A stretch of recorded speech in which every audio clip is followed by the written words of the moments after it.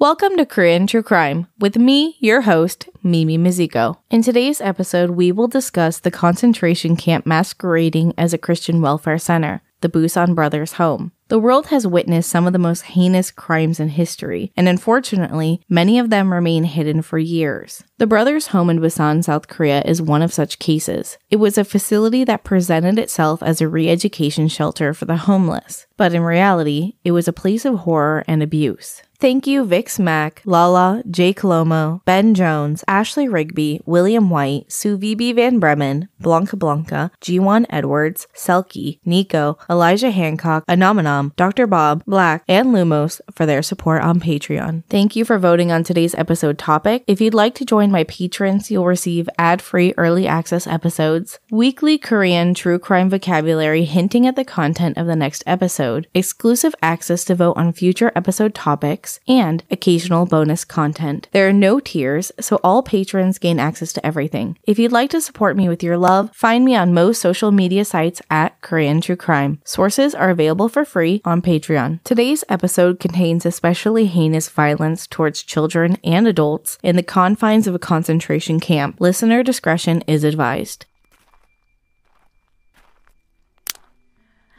What was that?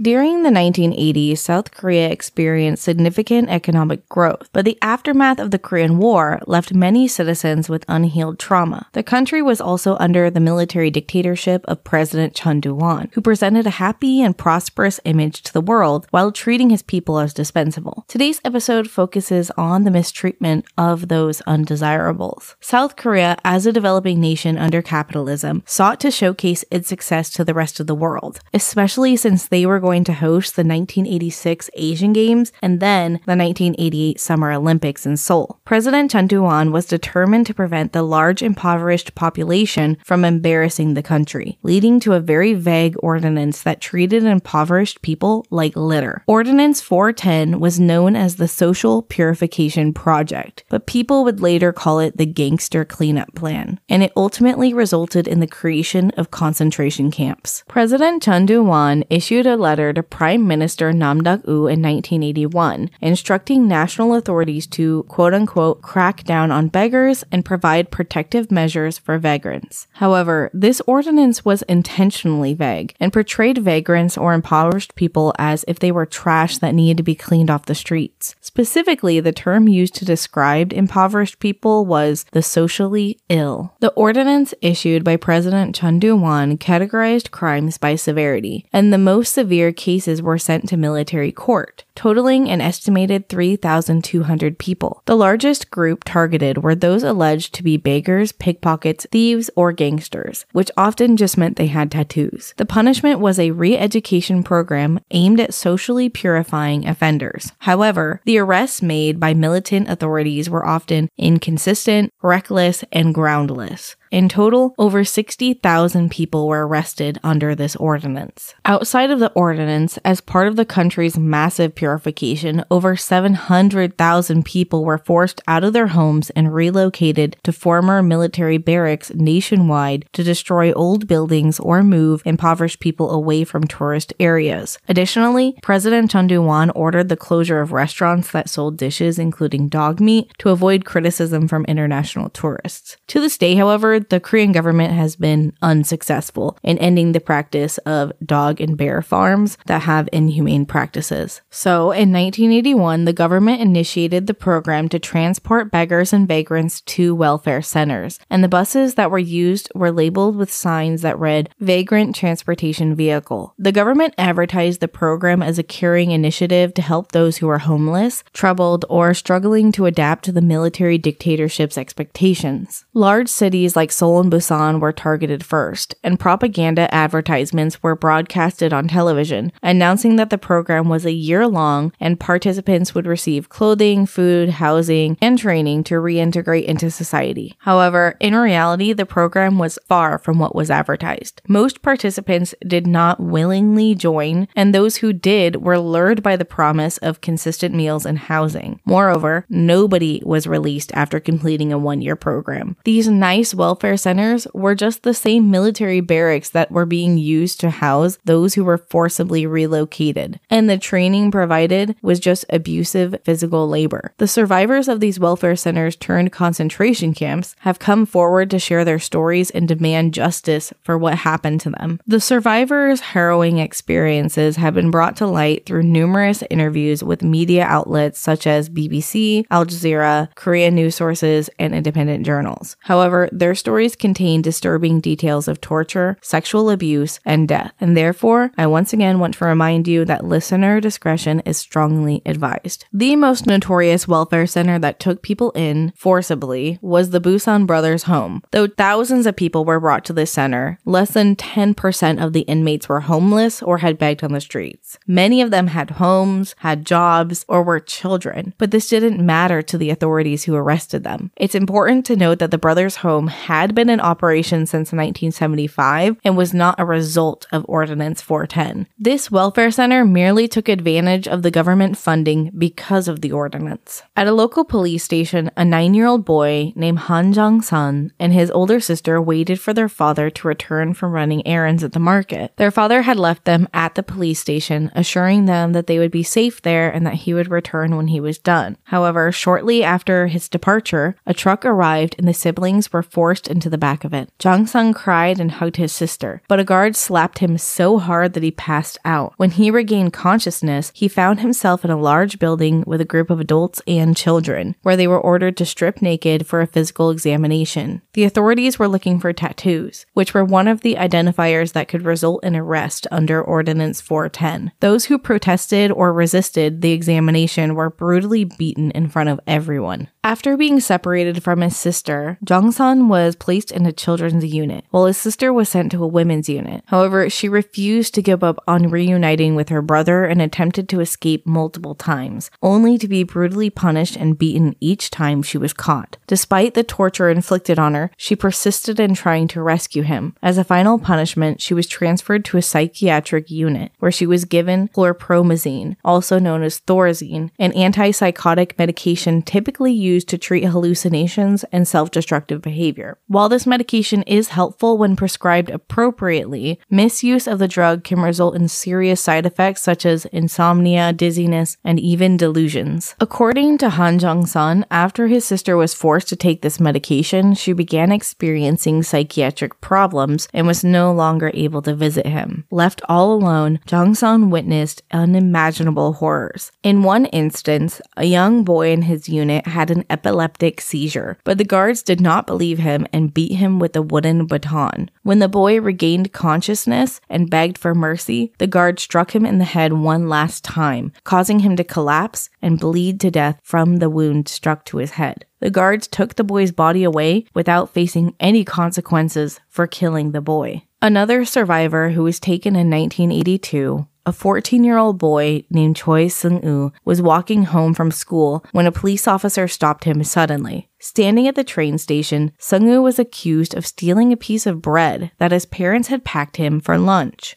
The officer, who targeted Seung-woo for being unaccompanied by an adult, refused to believe the pleading boy and loaded him into the back of a truck that had been assigned to the officer to collect vagrants. Seung-woo was the officer's first victim of the day, and as he was forced into the back of the truck, he found himself alone in the dark. The officer then took out a lighter and began to burn the boy's testicles until he confessed to the theft. Seung-woo pleaded guilty to end the torture and was taken just a few minutes' drive away to the brothers' home. When the truck doors opened, Seung-woo was greeted by a massive iron gate and a concrete wall stretching as far as his eyes could see. It resembled a prison or a concentration camp. He was taken to an empty room for a physical examination, just like the rest of the boys. Although not in the same barracks as Jong-sun, Sung-woo was also imprisoned in the same compound at the same time. The compound, though, was massive, with 20 factories operated by prisoners and housing between 3,000 to 4,000 inmates at any given time.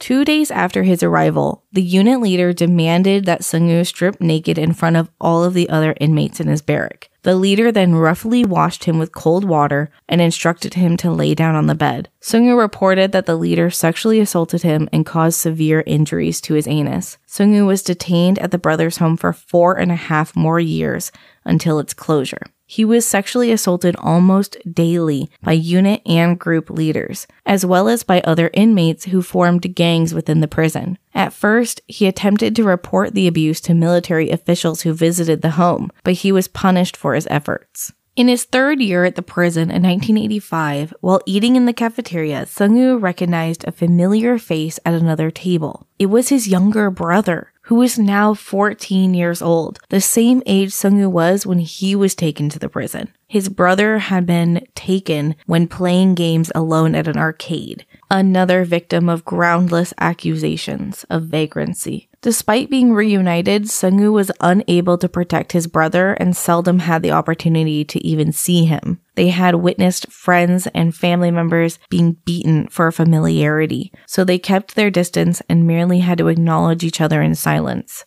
Not all of the prisoners at Brothers' Home were forced to go into the welfare center. Kang Shin-woo, a 23-year-old man and a survivor, did not get taken there by the police, but instead, he checked himself in. Before Shin-woo discovered Brothers' Home, he had a loving partner, and together they had a 10-month-old baby. His life was headed in the direction he wanted when suddenly a tragic car accident led to the death of his partner and their child. He found it impossible to recover emotionally from the loss and turned to drinking, which led to his downward spiral. It was during this period that he met a Korean Christian missionary. I use the term Korean Christian missionary since in Korea, Christian groups are often perceived as predatory in their tactics for recruitment and frequently exhibit cultish behavior. They don't typically behave in the same manner as other international Christian churches. I myself am not a Christian, so I state this as objectively as feasible without judgment, but with concern for those who have fallen victim to financial scams and emotionally manipulative doomsday rhetoric. Some of these cults in Korea include Shincheonji, Grace Road Church, Providence, World Mission Society, Unification Church, also known as the Moonies, Salvation Sect, and Five Oceans. So if you ever hear from these churches, steer clear. Perhaps we should consider producing an episode on some of these cults in the future.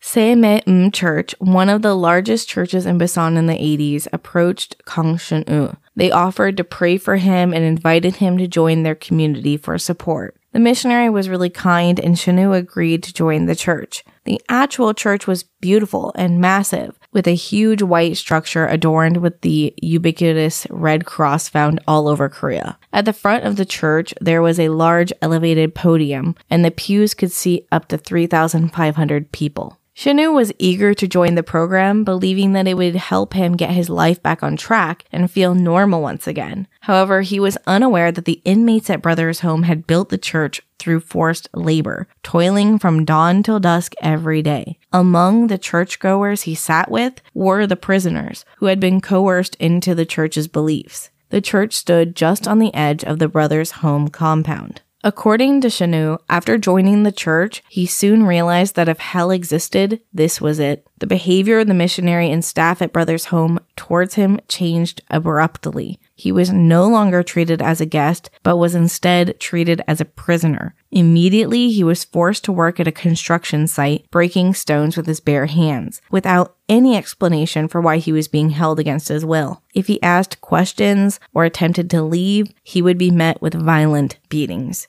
But Shin-woo had a job and a home outside of the compound. But in a matter of hours, he lost everything. He tried to argue and retaliate, but 5 other inmates beat him into submission at the orders of a gang leader who maintained order in that part of the facility, likely in exchange for better treatment from the guards. They tied him up and smashed his head into the concrete, leaving him unconscious. Although he received medical treatment, he was still in a coma for a week. When he woke up, the beating resulted in permanent paralysis of his left arm and leg. As Kang Shin-woo continued to argue and resist his treatment, he was placed in a psychiatric ward and forced to take CPZ, the same antipsychotic drug that Han Jong-sung's sister was forced to take. Shin-woo reported feeling dazed and out of touch with reality for the next 2 years that he was forced to take this medication twice daily. Even before the experiences of Shin-woo, Jong-sun, and Chun-jae, there was Hwang Jun-bok, who had his own traumatic experience in 1976 at the age of 11. Prior to the implementation of Ordinance 410, Brothers Home operated similarly, but without government funding.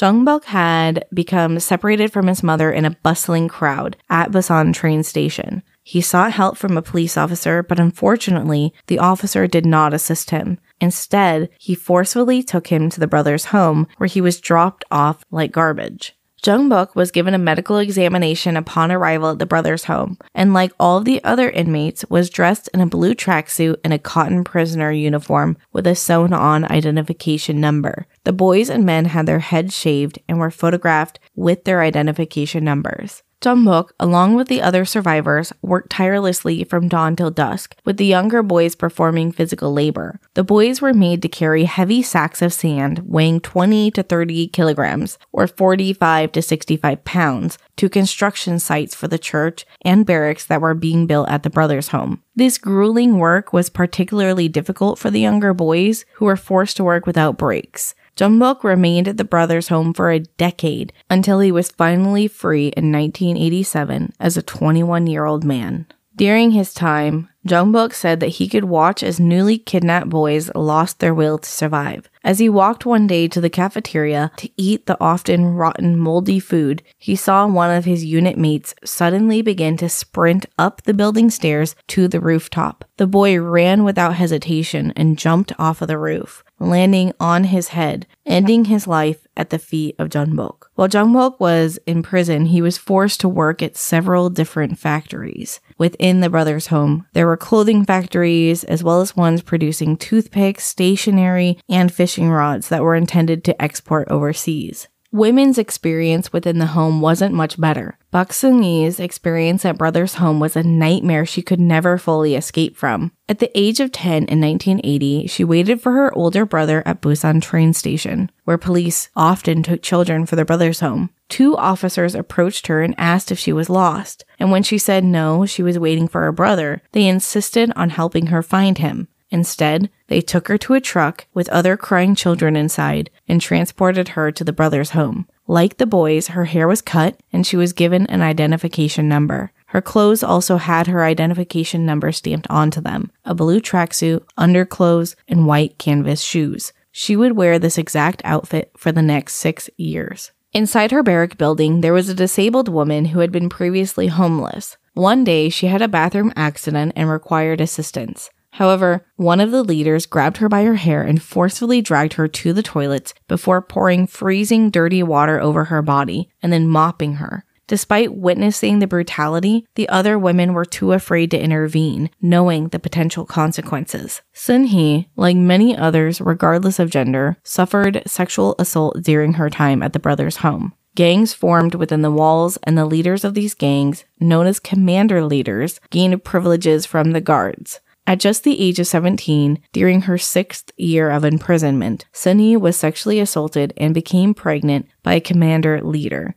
Despite the trauma, she did not lose her will to survive and managed to escape from the brothers' home with all of her strength and bravery. Others attempted to escape as well. Lee Chae-sik, a 15-year-old that had been at the brothers' home for 2 years at this point, attempted to escape in 1983. He had been planning his escape and decided to climb the concrete walls to freedom. As he reached for the ledge, he felt excruciating pain and saw blood dripping down his hands. The top of the wall had been lined with shards of glass. When he fell, a guard caught him and ordered other inmates in the area to take turns beating him as a punishment. After enduring more verbal and physical abuse, Chae-sik was brought before Director Park In-kun, the leader of the church. He was forced to work harder and endure even more abuse as punishment for his supposed sin against the church. However, he was eventually selected to sing in the church's choir, which gave him more opportunities to interact with Pastor Im Young-sun. It was during this time that Chae-sik discovered that the church was involved in Korea's international human trafficking, which was disguised as an international adoption business. Newborns and small children were brought to the brothers' home only to suddenly disappear. As part of his duties, Chae-sik was responsible for writing thank you letters to donors who had adopted children. Many of these children had been kidnapped or born from forced pregnancies. Yang Hyun-sun was another one of the few inmates who worked closely with the management,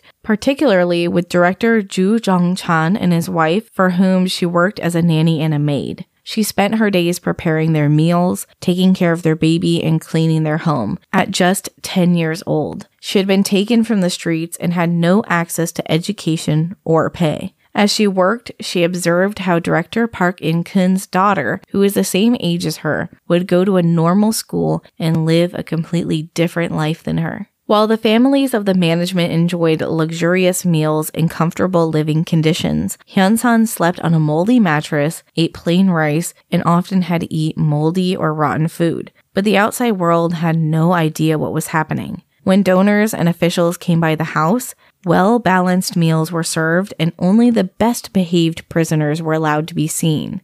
They were made to perform military drills and show off for the guests how great the brothers' home was, until they all had to return to the horrors of the reality. In early 1986, as the closure of Brothers' Home loomed, the families who owned the church and the institution decided to immigrate to Australia. Yang Hyun-sun was sent back to the women's unit while director Ju Jong-chan and his family moved away. Not all prisoners stayed in Korea when Brothers' Home started to close. Im Bong-kun was forced to migrate to Australia alongside other inmates on non-work visitor visas and made to work illegally at director Park In-kun's golf driving range in Sydney. He toiled from sunrise until midnight for 6 days a week and received only cigarettes and food rations. Although the family was not always present in Australia, whenever any of the director's families came to visit, he was beaten ruthlessly. This resulted in him sustaining a permanent knee injury. As director Park beat him or other family members beat him, including his children, everyone just watched. Of the people observing the brutal beatings inflicted upon Im Bong-kun by director Park In-kun was Park Ji-hee, the youngest daughter of director Park. As of 2021, she holds a position of director at the Milpera Golf Range in Sydney.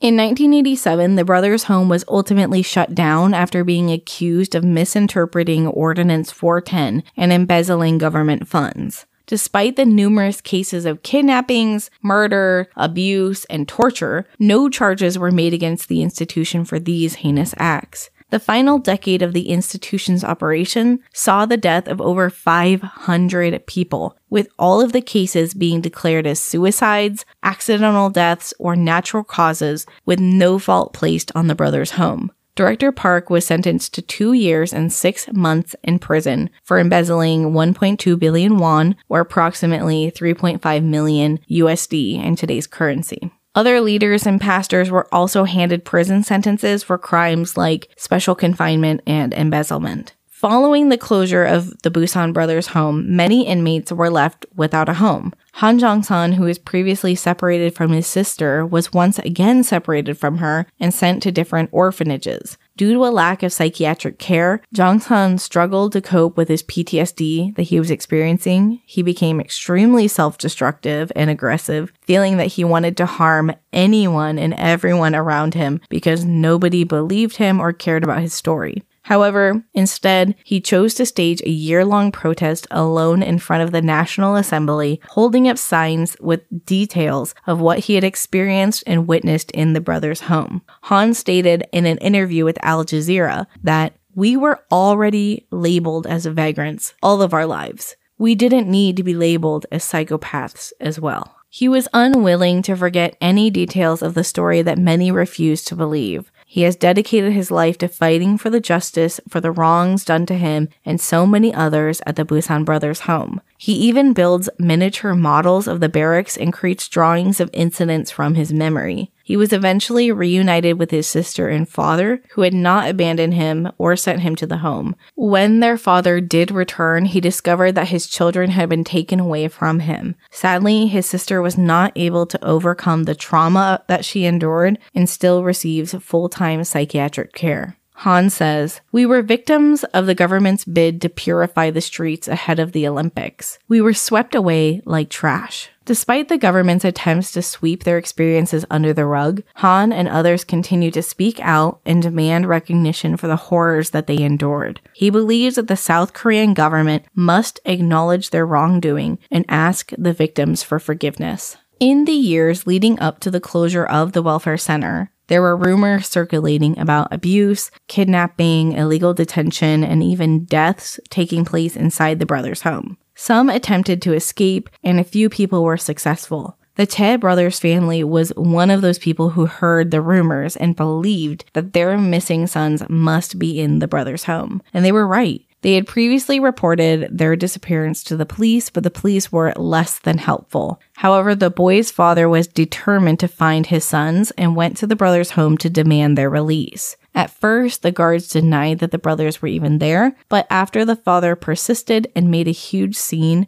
it caused the guards to finally release the two boys. As they were brought to the large iron gate, Seung-woo, who is now 19 years old, weighed only 37 kilograms, or 81 pounds. He saw his brother, and the two boys wept in disbelief. Seung-woo's 17-year-old brother weighed only 35 kilograms, or 77 pounds, highlighting the dire conditions that these boys had been subjected to during their stay at the brothers' home. The impact of their time in the brothers' home was long-lasting for the Tae brothers. Even after being released, they struggled to adjust to their newfound freedom. They were uneducated, suffered from PTSD, and felt lost to society. Tae Seung-woo turned to a life of gang involvement, while his younger brother battled depression. And tragically, in 2009, Seung-woo's brother took his own life. Seung-woo was the one that discovered his brother and had to grieve for hours holding his brother's body before seeking help. The loss of his brother was a big turning point for Seung-woo.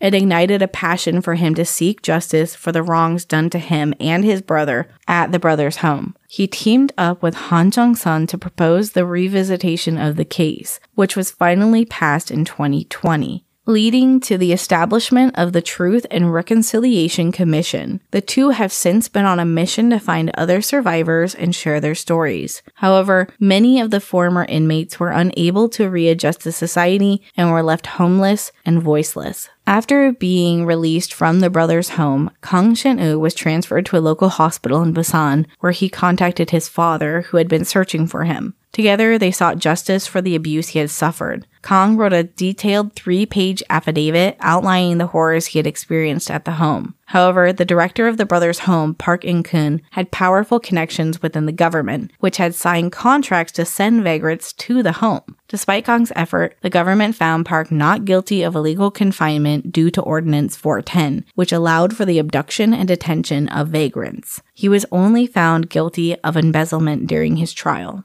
After escaping from brothers' home, Park Sun-hee was reunited with her family as well. However, she now had a criminal record, was pregnant, and felt ashamed of what had happened to her. She decided to give up her baby for adoption overseas following the advice of her mother. Brothers' Home presented itself as this benevolent institution with a strong adherence to Christian principles, but in reality, it just used religion to justify the mistreatment of its prisoners. Every day, their routine began at 5:30 a.m. with religious hymns and a sermon by the then director and pastor, Im Young-sun. Inmates who didn't pay attention during service were beaten with wooden batons. If any prisoner misbehaved during service, the entire barrack was punished by being forced to sing hymns throughout the entire night. Inmates were also forced to participate in the church's religious activities and were forced to dress up and reenact biblical scenes for domestic and international guests, who were often sponsors of the brothers' home. Inmates were forced to showcase their supposed transformation due to the church's teachings and re-education program, all while concealing the torture and abuse that was occurring behind closed doors. According to a DW News article, Brothers Home was responsible for the deaths of at least 516 people in the last 2 decades. In the 1990s, construction workers tearing down the brothers' home compound discovered roughly 100 sets of human remains. The estimated number of people who died in the brothers' home is much higher. After Brothers Home closed in 1987, the church shifted its focus to opening new businesses. The church's leader, Director Park In-kun, and his family established businesses in Australia and remain there to this day, presumably to avoid facing charges for their crimes. Following Park In-kun's release from prison, he sold the land where Brothers Home stood, which was subsequently converted into apartment complexes. Despite this, the Brothers Welfare Support Foundation continues to exist in Busan, and Director Park Sung operated a nursing home for disabled individuals called the House of Shil-am until 2016. More recently, the abandoned Brothers Home building has become a popular destination for YouTubers seeking a haunted experience. The atrocities committed at the Brothers Home are a dark stain on the history of South Korea. The survivors have shared their stories, and it is important that we listen and acknowledge the pain and suffering that they endured. It's also crucial that justice is served for the victims and their families. The establishment of the Truth and Reconciliation Commission in 2020 was a step towards this goal, but more needs to be done. We must not forget the lessons of history and continue to work towards creating a society that values human rights and dignity for all. Let us hold on to hope that the survivors of the Brothers Home will receive the justice they deserve, and that their stories will serve as a reminder of the importance of preventing such atrocities from happening again. I hope you enjoyed today's episode topic. If you'd like to vote on future episode topics, join Korean True Crime on Patreon today. Thank you for listening to Korean True Crime. If you'd like to hear more, follow the show wherever you listen and be sure to leave a review. If you'd like to send feedback, find me on all social media sites at Korean True Crime. 다음에 또 봐요. See you next time.